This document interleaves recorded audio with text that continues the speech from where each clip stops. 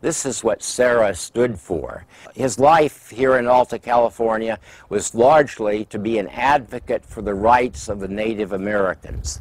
Now, at this point, I think as a moment of context, we have to look at something else. And I always carry one of these when I'm giving a talk, because it's a very important thing. This is the #1 currency in the world, an American $20 bill. Whose image do you see on it? That of Andrew Jackson. What's Andrew Jackson's most famous aphorism? The only good Indian is a dead Indian. And Jackson acted on his words. The Trail of Tears was the equivalent of the Armenian genocide. It approaches the Holocaust in its intention, killing off people, killing off as many of the Cherokee, the Cree, the Creek, and the other peoples. The result of this, from the standpoint of white people, these were civilized tribes. As you know, Chief Sequoyah even gave his Cherokee people a workable alphabet. And Jackson's killing them off. Serra and even the soldados did not see the Native Americans in that light. They saw the Native Americans from the standpoint of the soldados as builders and as people who would make these missions as frontier institutions possible. Spain did not have enough soldiers to take over the lands that the English and the Russians had their eyes on just to the north of San Diego, all the way up to the west coast of Canada and Alaska itself. The Russians were already in Alaska by this time, at least in the Aleutian Island chain, and about to take over Sitka.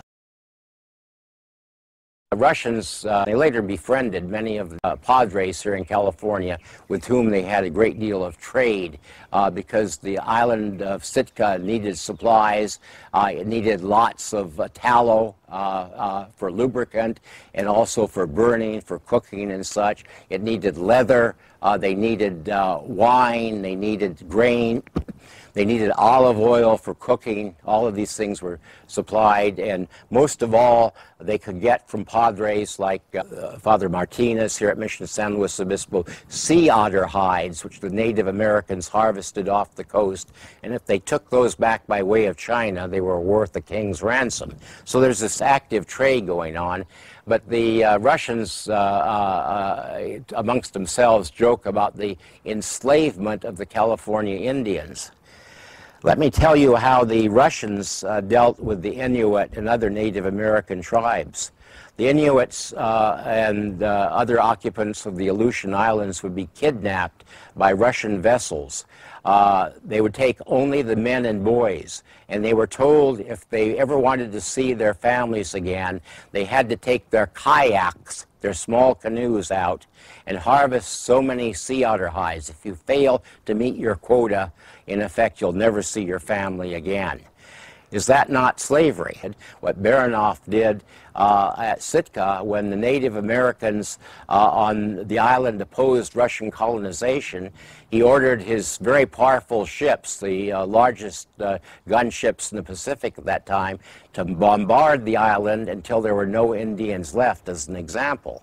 And that's how the Russians treated Native Americans. Imperial mission was going to go on, missionaries or not. The soldiers had their orders, and if necessary, the soldiers would do exactly what the Russians did, and that's how the Russians later say the Franciscan Padres were far more cruel. Not only were they Roman Catholics, which meant they were schismatic sinners, but also they enslaved the Native Americans. Well, what were the Russians doing? What did Andrew Jackson do? You see, they're real villains out here. Serra did not picture himself as a villain. He pictured himself as an intervener and savior of souls. And to him, a living Native American was a priceless thing. The Native Americans were brought to the California missions, converted, and they were to become part of a community. The vision of this community was one that lived truly communally. No one owned property. For some tribes, this was fine. For others, like the Chumash, where private property was a well-instilled process, that was not such a good thing. But there weren't any anthropologists around in those days to explain it. Now, were they really slaves? They were fed, they were clothed, no one had to spend an inordinately long time in the hunting and gathering community in preparation for the fall harvest of acorns and such. The males would have to be out hunting to dry meat or fishing to dry fish and shellfish for the winter. The women would be busily working. If you've ever seen the University of California Ag Extension film called Acorns, it shows the laborious process of making acorn meal, which just starts with harvesting acorns, drying them, shelling them, pounding the nuts into powder, and then washing it to get all of the tannic acid out of it that was palatable that you could eat. The workday for Native Americans seldom exceeded 6 hours. Compare that with free men in England during the Industrial Revolution with their 13 and 14-hour shifts for just pennies a day. There's quite a comparison. What about punishments? Well, punishments in the 18th century were violent. I described the beating people at the rack and how the guillotine was invented to make execution a little less painful. After the French Revolution, and during the Revolution, statues of saints, just as we're seeing now and throughout the United States, were being smashed and such. Stained glass windows were destroyed. All sorts of holy relics were desecrated. At the end of the Revolution, a very powerful man, so powerful that one of my favorite restaurants in the Montmartre district of Paris is on Avenue Joseph de Maistre. Joseph de Maistre wrote in 1819, after the Revolution, that the only way we could have adequate rules to have public executions again in the most brutal way. Bring back the iron bar, bring back the rack. This is the only way people will have the fear of God put into them. Did Serra want that in California? No. He was constantly trying to get lesser punishments for Native Americans. When his dear friend, Father Jaime, was brutally killed in an uprising at Mission San Diego in 1775, he writes the Viceroy, "Please do not execute these men for their deeds. They know not what they have done. Send them back to me in order that I might find out why they did this and bring them back to Christ." It strikes me as a rather interesting thing. People in the 18th century throughout the world, unless they were very rich or royalty or of the priestly class, suffered immensely. There was no what we call agency, freedom. You did not have freedom to act. There wouldn't be a United States of America if people hadn't left the old system to get land in North America where they could be relatively free of control. That became an American ethos. But to the degree that we have American exceptionalism, that's the way it is. And of course, when the North Americans came here, what did they need to have total freedom? Exterminate the Native Americans. The Spanish did not want to have that. Spanish imperialism was going to happen no matter what. The American drive to the western lands, the hunger for new lands, for new peoples, was not going to be satiated. These are forces in history that could not be controlled. Serra clearly sees himself as an intervener, as someone who wants to do things differently, to establish these ideal communities, and he tried to set examples for other padres. Unfortunately, some of his successors were not so holy. That's going to happen in any institution. The letter to the op-ed piece to the Telegram Tribune said 25 lashes. Every mission had a whipping post in front of it. That is not true. There was a pedestal in front of Mission San Luis Obispo. You know what was on that pedestal? It was a fairly low pedestal. We still have part of the sundial in our mission museum. People, the public wanted to know what time of day it was. They went to the Mission Plaza to see it. No whipping post there. How brutal were 25 lashes? Well, generally they were restricted to be done not with leather, but a soft rope, something that I regard as totally inhumane. And I can understand the resentment of the Native Americans, particularly the humiliation in front of your family of this happening. And the mistreatment of Native Americans did go on. The op-ed piece to the Tribune newspaper said there were uprisings at every mission. Not true. There was not an uprising at Mission San Luis Obispo, and indeed, during the Chumash uprising of 1824, there were Father Martinez offered to send soldiers and Native Americans from here to help put down that rebellion. And the Native Americans evidently were going to be very willing accessories to this plan.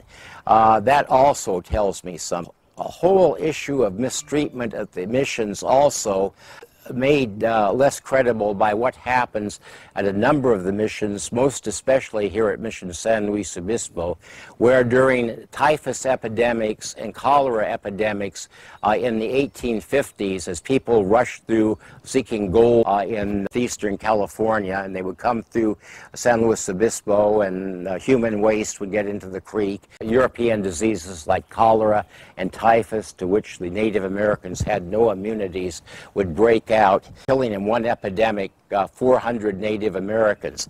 These people flocked back to the mission as they were dying. A wounded animal does not go back to an owner who mistreated him or her. A wounded animal will go off somewhere else, but these people came back to the mission. When I interviewed Native Americans at other missions, I found they had a very bipolar attachment to the missions. They knew the cruelty of the system. They did not entirely separate most of the padres from that cruelty. But when they would speak of certain padres, they would isolate them and they would say, but this man was a santo, but that man was a santo, just as I heard from the Native Americans in Querétaro when as a boy I visited that mission and talked to men who were in their 70s, 80s, and 90s who claimed that their grandparents knew Father Serra with great pride. I don't know if that actually was true chronologically, but they were convinced of it, and they felt that Father Serra was one of the best things that happened to him. Every age has its historical revision. I thought from the beginning that the Serra statuary, that the canonization would have bad effects. I understand why Pope Francis feels that Serra deserved canonization from the standpoint of evangelization, which is a primary Christian duty. He certainly spent his life evangelizing people. But as a symbol, he's going to be much misunderstood, and indeed he's going to be an obstacle for Native Americans to convert. It's wonderful to have a single figure that you can say is the cause of your misery, and no people on the face of the earth has had more misery, with the exception of the enslaved Africans who came to North and South America. But no people has had a more miserable treatment than the Native Americans. They have a lot to complain about. I'm the historian for a very large tribe of Native Americans. What I ask of them, if their anger is so great against Serra that they have to violently destroy these statues, I would like to see them take their $20 bills out of their wallets and burn those also, or turn them in for other denominations and not refuse to use them anymore. After all, the government 7 years ago promised that we would have a different figure on that bill, and it's never happened. So get going with that. But this has to run its course. And as Christ said, let the dead bury the dead. I am reminded through my dear friend, artist Paula Zima, who lives in Santa Fe, New Mexico now, but she once lived here. She did that statue of a small Native American boy sitting next to a bear at our Mission Plaza.